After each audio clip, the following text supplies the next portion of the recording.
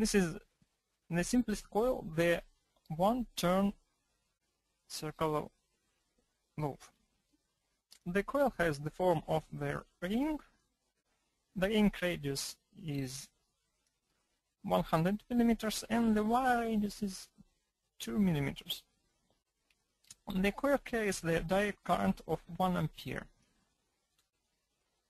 The wire radius is much smaller than the ring radius, so we can utilize the analytical solution and compare our results against it. Let's start QuickField and simulate the problem from scratch. So I create the new problem. The loop. The problem type is magnetostatics, as we have the direct current in the coil. The model class is axisymmetric, as the ring features the cylindrical symmetry. In QuickField, the axis of rotation is the horizontal one, and you have to draw only the upper half of the cross-section in the geometry model.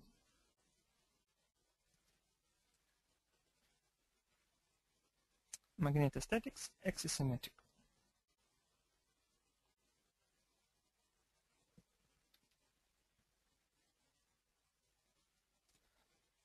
First, I draw the wire cross-section. It is composed from two half-circle arcs.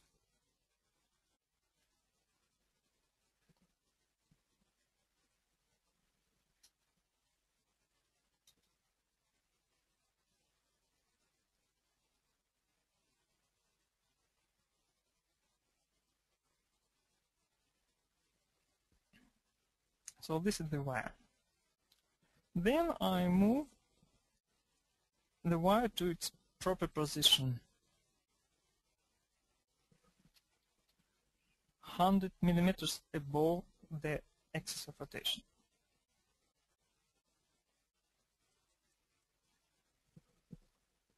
Next, I should add the external air. In QuickField, I should limit the calculation area, so I plot the external boundary.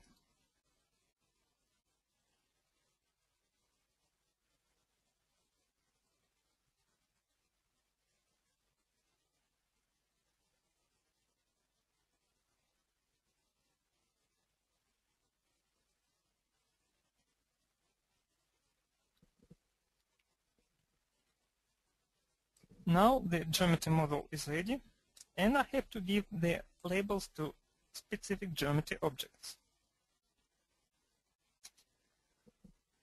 Here is the air.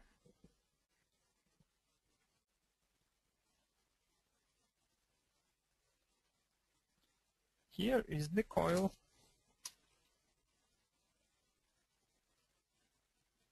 And here is the boundary.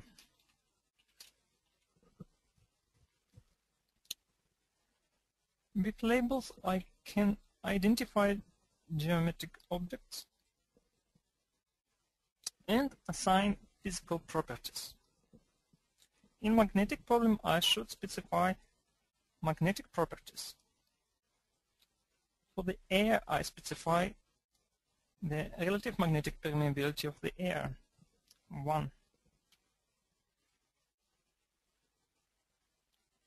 For the coil, which is made of copper, I specify magnetic permeability of 1, and I specify the field source, the total current of 1 ampere.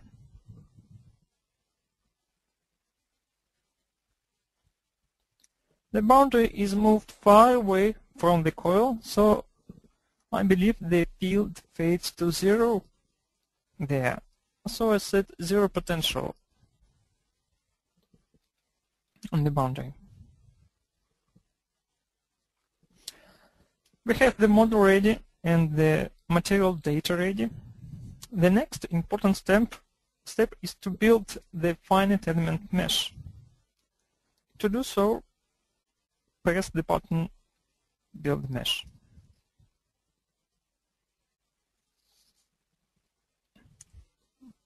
That is all. Now we are ready to solve the problem. I save all simulation files and press Solve button. Here you can see the field distribution. In the field picture you can view the field lines, the vectors, the color map of different values.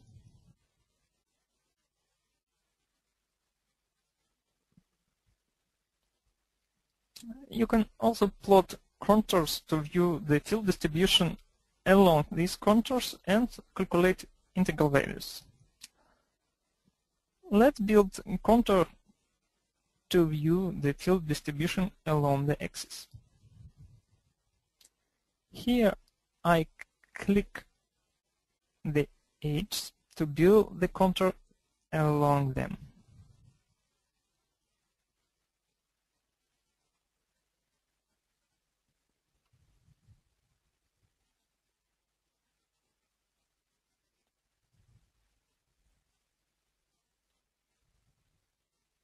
This is my contour.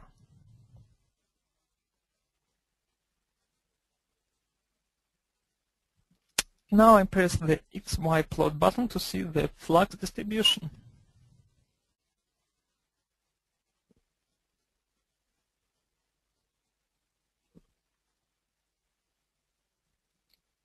You see that the field values and the flux distribution is not very smooth. That's because the mesh quality is not very good. Let's refine the mesh and solve the problem again. And again take a look at the flux distribution.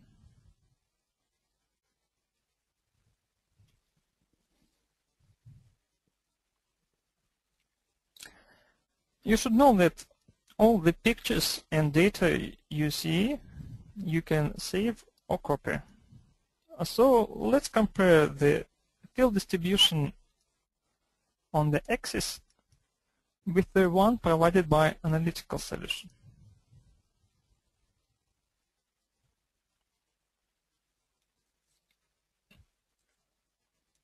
I already have the calculated data in Excel.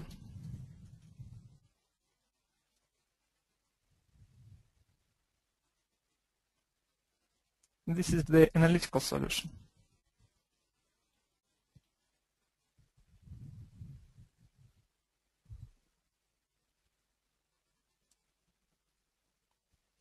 In QuickField, I switch to the table. In the table, I choose the values I need. I need the coordinate and the flux density.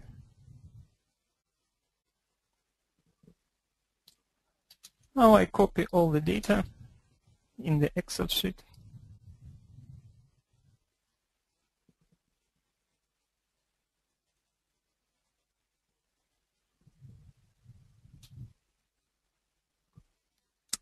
I have to replace the decimal delimiter. On my computer, the decimal delimiter is comma.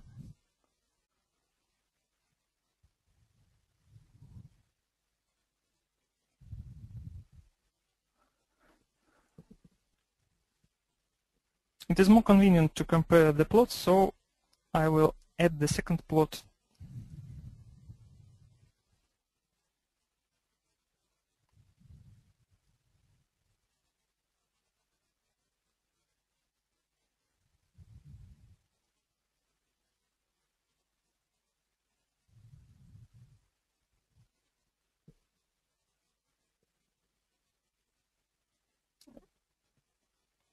With blue line are shown the analytical solution, and with red line is shown the calculated values from QuickField. The difference you can see on the screen. I believe it's a good proof that QuickField is a reliable tool. But let's return to QuickField.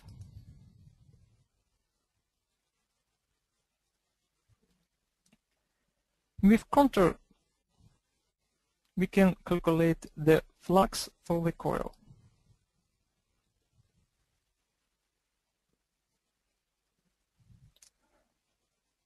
I simply plot the contour across the free space inside the coil and calculate all the flux that cross my contour.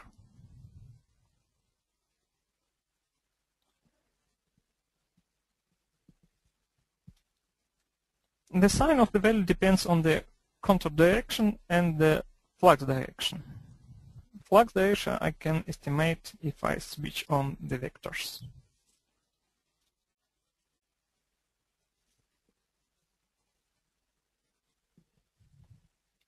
Using the magnetic flux value, I can calculate the coil inductance.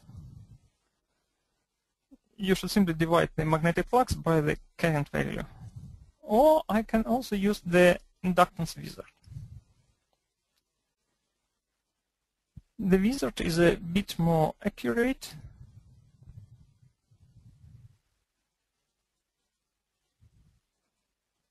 as it calculates the flux inside the wire.